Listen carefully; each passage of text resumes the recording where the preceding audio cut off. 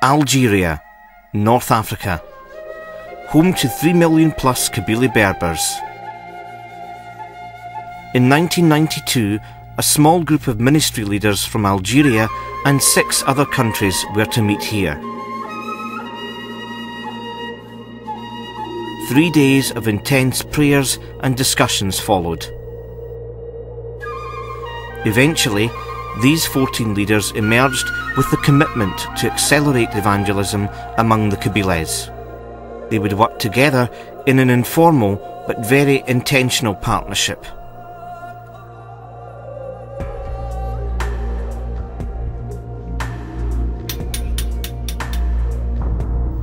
They were to link development and distribution of scripture, radio, the Jesus film, and strengthening of national Algerian leadership.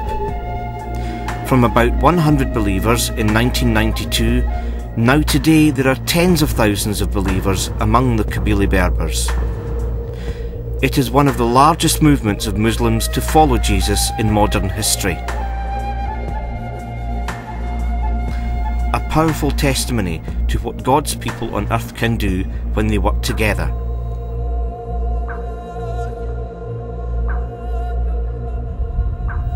Mongolia, Central Asia, a distant country visited by few. In January 1991, 74 people from 25 ministries in a dozen different countries all met in Hong Kong. Their aim? Prayer and discussion on how to develop the church in Mongolia. At the time, with its population of 2.5 million, there were only 4 known believers in the entire country. Partnerships have been gradually developing over the last 20 years, and despite enormous challenges, today a visit to Mongolia will reveal hundreds of churches and some say nearly 100,000 believers. Scripture, Christian radio and television, Christian schools and an alliance of evangelical churches all exist. In less than 1 generation, God's people have joined hands and worked successfully together.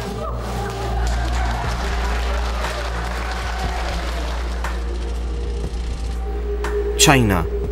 200 million people watched the Summer Olympics. An audience of 700 million watched the Soccer World Cup here in Africa.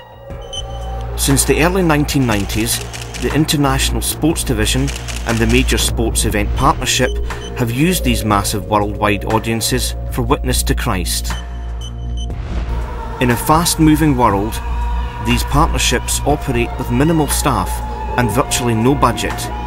Yet today, over 20,000 Olympic athletes across all sports and countries have committed their lives to Christ.